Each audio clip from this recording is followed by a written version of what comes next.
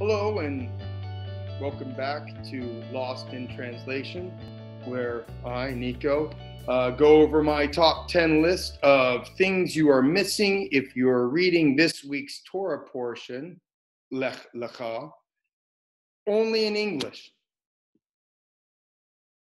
So we're going to start off today with the names Abram and Avraham. Okay, so we're just leaving the disaster of the Tower of Babel, and we're introduced to this new line of generations from Noah that ends with Abram, and he leaves his place to follow Hashem to the land that he will show him.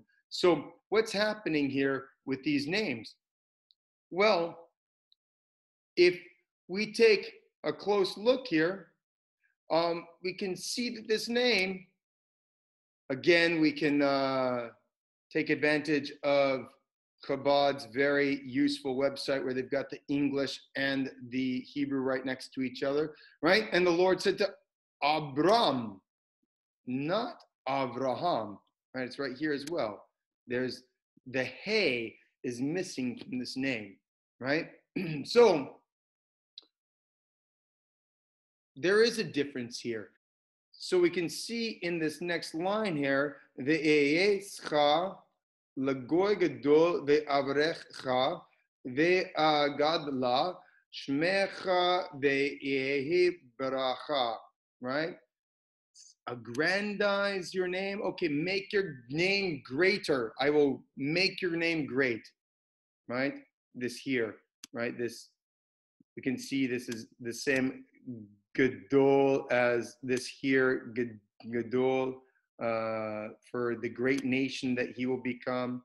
Well, this letter Hey is the same Hey that we see in creation when Hashem is making Et Hashemayim ve'et Haaretz. So to increase his name, to make it great by eventually inserting this Hey into his name, is a callback to this state of perfection that creation was before the original fall. All right, number 2. So Hashem is telling him to leave your land, right? Saying here, Lech Lecha. Let's take a closer look.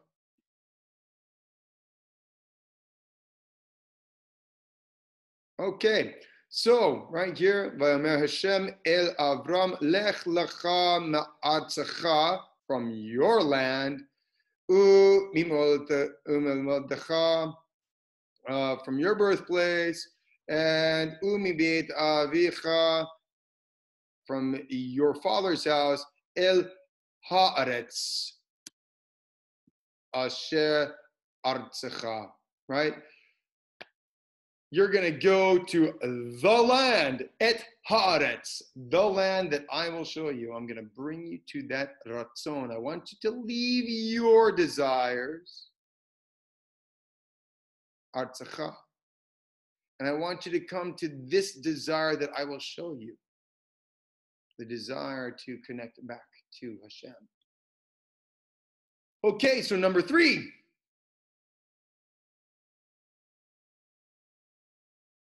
All the families of the earth will be blessed through you. Let's take a closer look. All right.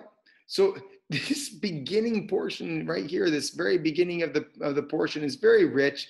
We're seeing right here in the English, I will bless those who bless you, and the one who curses you, I will curse, and all the families of the earth, which we have been associating with the word aretz, shall be blessed by you. But in fact, it's mishpachot ha'adamah. So again, this inconsistency of earth connecting back to the word aretz or adamah, it's confusing for us as English readers, and it distracts us from the significance, because Eretz reminds us of desire. Adama reminds us of Adam and Domeh, right? Where we have this similarity to Hashem, okay? And there's a lot going on with the whole Noach issue that we'll take a look at very closely here in the next lost in translation moment, number 4.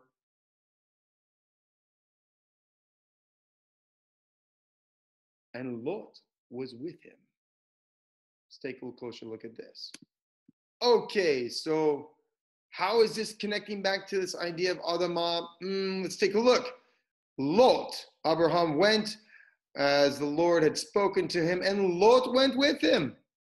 And Abram was 75 years old when he left Haran. Okay, well, Lot in Aramaic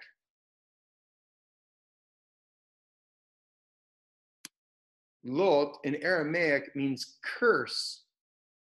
Okay, so we have through these 3 major characters of Adam, Noach, and now Abram, we have this constant connection between blessing and curse, and blessing and curse, and blessing and curse. So of course we had all the blessings of the garden, and eventually we had the curse of the fall and the curse of the ground itself. Adamah was cursed because of Adam, right? Well, Noach reversed that curse through his olot, his drawing close to Hashem, right? So the curse was dismissed, and now we have all the families of the Adamah that will be blessed through Abraham. He has this great blessing to become a great nation, but there's still this curse that's with him. Well, this curse, if what's blessed is the desire to be connected to Hashem, then the curse is the desire for separation. As we see through all these curses, Cain was cursed and he left from before Hashem, right? Adam, when he was cursed to leave the Garden of Eden, and he was no longer as connected with Hashem, right? The curse on the Ham was, a removal from the presence of Hashem. So this is the idea. There is this curse that continues to follow us into the desire that Hashem is going to show Abram. Okay, number 5.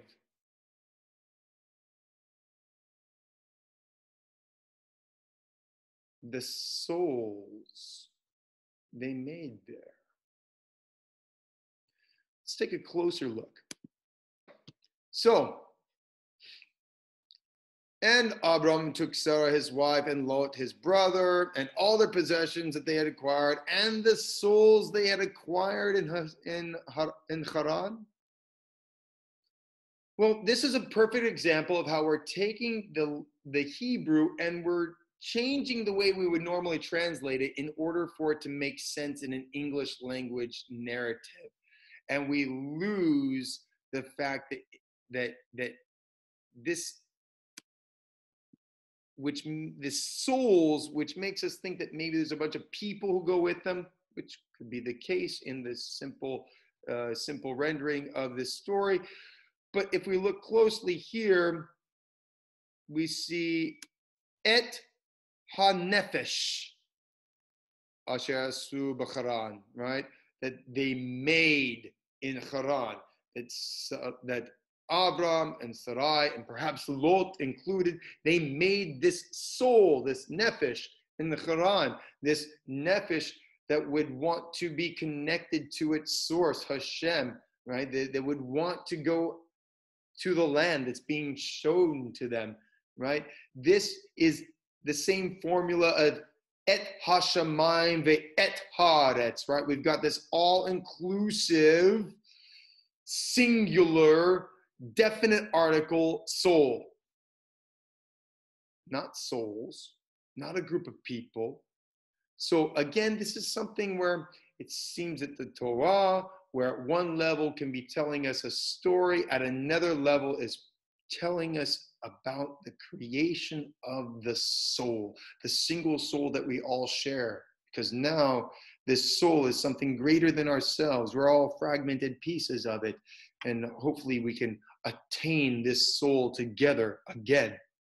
And that's what the Torah comes to teach us how to do. Anyway, it's right in front of us if we can read it in Hebrew. Number 6, famine and descent into Egypt.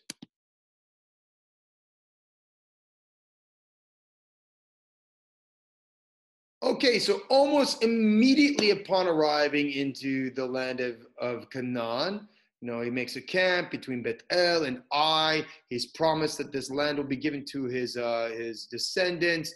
And then there is this famine, right? And the famine was, and there was a famine in the land, and Abram descended to Egypt to sojourn there because the famine was severe in the land. He didn't go to Egypt. He went from Haran to Canaan, but he didn't go to Egypt. He descended.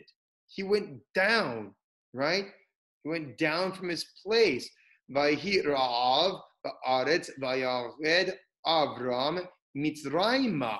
This is also interesting that Mitzrayim, the word for Egypt, is being used in the feminine when later on, when there's an exodus from Egypt, it's in the masculine Mitzrayim, right? So he's gone down into Egypt because that's where he needs to go to survive the famine. There's something about the land. There's something about this desire to connect to Hashem that can't sustain us. We need to somehow limit, right? This tsar, this tzara in Mitzrayim or Mitzrayimah reminds us of limitation, right? And there's something that we need to limit, or some sort of limitation that we need to go through in order to be able to survive in the land, in the desire for connection with Hashem. Okay, so they go down into Egypt, and there's this whole issue of Sarai being a beautiful woman, and Abram telling her to tell the Egyptians that they're brother and sister. Pharaoh takes Sarai into his house and wants her to be his wife. Hashem hits Pharaoh and his house with a plague, and Pharaoh notices that he understands that they're married, and he's angry that they did this to him, and he tells Abram and Sarah and Lot to get out of Egypt. They have to go away. And doing so, they leave much wealthier than when they arrive. Okay? So that brings us to the next part.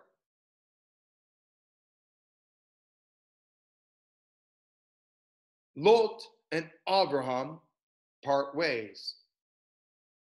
Okay, so they've returned to the place. They've gone back up to Israel, right? So, okay, Israel, I guess, is north by cardinal directions of Egypt, or its elevation is higher. But, the Torah, when it's telling us up and down, maybe it's hinting at something more spiritual in the levels, right? He descended in his connection from Hashem to survive, and now that he's gone through this experience in Egypt, he can ascend back up to his place, right? And we see here that now he and Lot are very, very wealthy. So we're reminded here that Abraham came up from Egypt. V'ya'al Abraham Mitzrayim hu ve'ishto ve'kol asher lo ve'lot imo ha'gegba. Right? So they came to the south. They came back up from Egypt from Mitzrayim in the masculine now. When we leave it, it's masculine. Enter it, it's feminine. Right? And now they're so wealthy that the land can't sustain them both. They have so much power, they have so much with them that they have to separate ways, right? Their herdsmen fight with each other. And this is when Abram tells Lot, choose left or right. If you go left, I go right. If you go right, I go left. And they separate from each other because now the land is not able to sustain both these qualities. The curse has to go away. Lot has gone his way, and Hashem reiterates his promise. Okay, things have changed. Lot is gone, but I'm still promising the land to you and your descendants. Okay. Then there is this war between one group of kings and another group of kings. Lot is kidnapped. Abram arrives and saves the day. There's a lot going on in there that we just don't have time to cover here. But let's take a look at the next part. That after this war, Hashem tells Abram another time that he's going to inherit the land. And this comes about because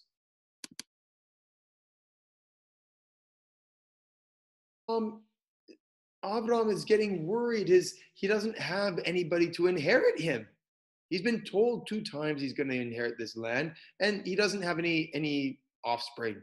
And he's afraid that it's going to be the steward of his house that inherits him. And Hashem says, no, no. I'm the Lord who brought you from Ur of the Chaldees to give you this land and to inherit it.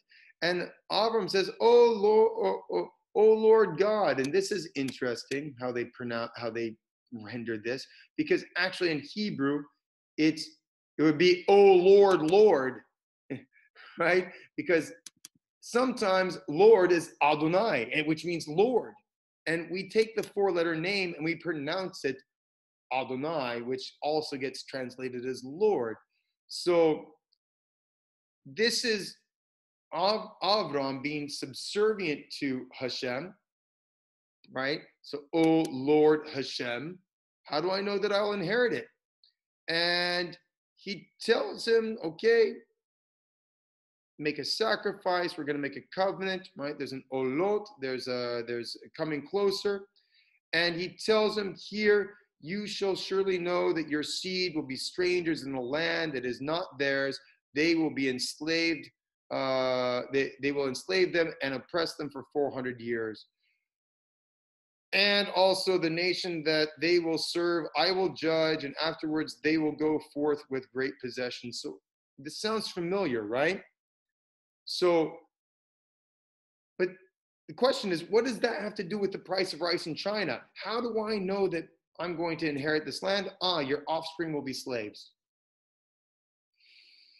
Well, this connects back to exactly what happened to Abram. He has the experience of entering the land, of not being able to be sustained in it, and having to go down into Mitzrayim, of being oppressed there, of leaving Mitzrayim wealthier than before, and coming back to his place in the land where he now separates from the curse. You're telling me that my offspring are going to go through this same experience? Now I know that they will inherit the land. Okay, number 9, Hagar. Let's take a closer look at this.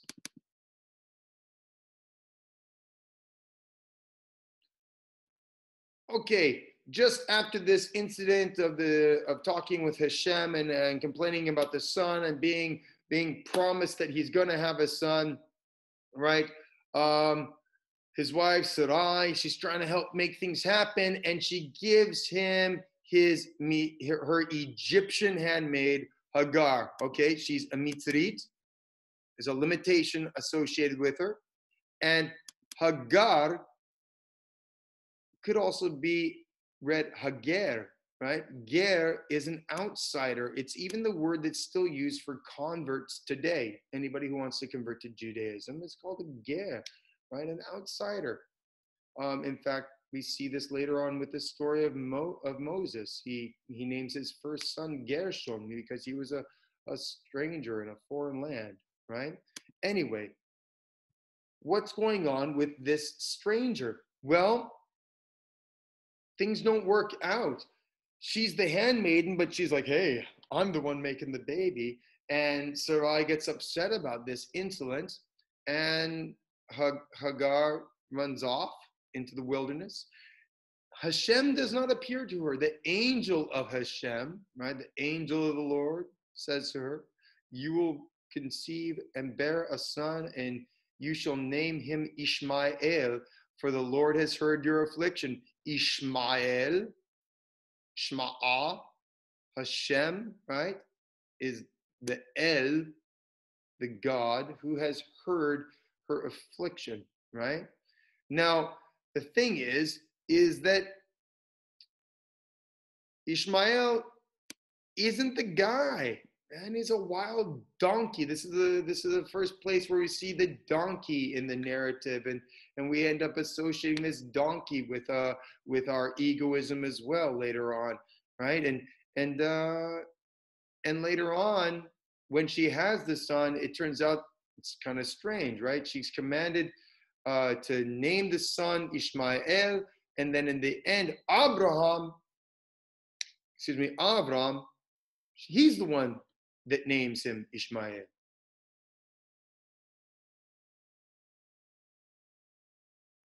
Okay, number 10. El Shaddai and the circumcision. All right, so another revelation coming here, right? Hashem has got another level of covenant to make here.